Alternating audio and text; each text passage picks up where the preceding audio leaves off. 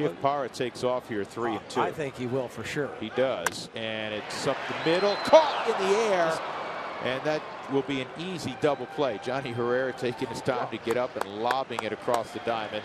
A double play. And that's the kind of break, Huey, that Roy Oswalt needs early in this game. Because if that's, honestly, if that's 8 inches to the left of Johnny, it's a base hit, it's first and third. First and third, and then you have Paul Goldschmidt, who is leading the National League in RBIs with 73 coming up. But instead, you get the sinking line drive off the bat of Aaron Hill. Jonathan dives, snags it, and then just the easy flip over to first.